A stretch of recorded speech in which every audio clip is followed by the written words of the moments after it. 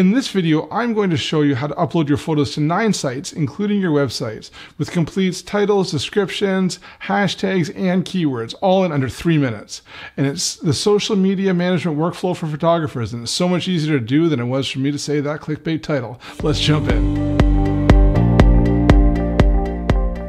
Hi, my name is James Willer. I'm a co-founder of Photerloo, and I'm also a travel and landscape photographer. In this video, I'm going to show you my workflow for uploading my photos to social media and stock sites.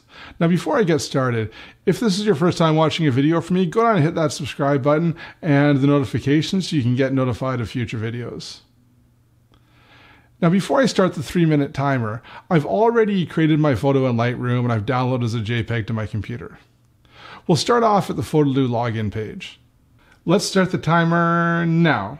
So you can sign up for Photerloo for free at Photerloo.com, but I'm going to log in with the user I already have set up. First, I choose the photo I want to upload to all the different sites.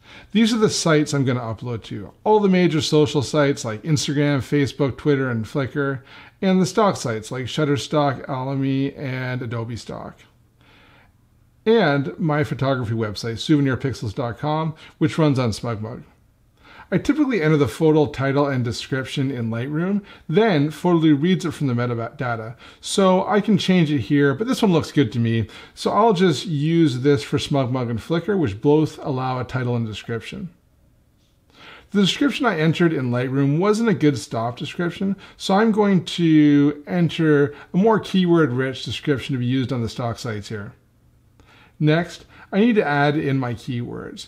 Now, I've already added some keywords to the entire shoot in Lightroom, but I want to add some more photo-specific keywords. So I'm choosing them from the suggested keywords.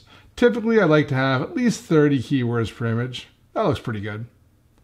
Now, Facebook has only a post, not a title and description like Flickr. But I'll just put my title on a separate line from my description and post it to Facebook. Now for the tweet. I'm going to take my photo description and add some additional hashtags to it before I tweet it. Next is Instagram. I'm going to use the same title and description for Instagram. Then I have a group of hashtags that I've saved as favorites. So I'm going to add those first.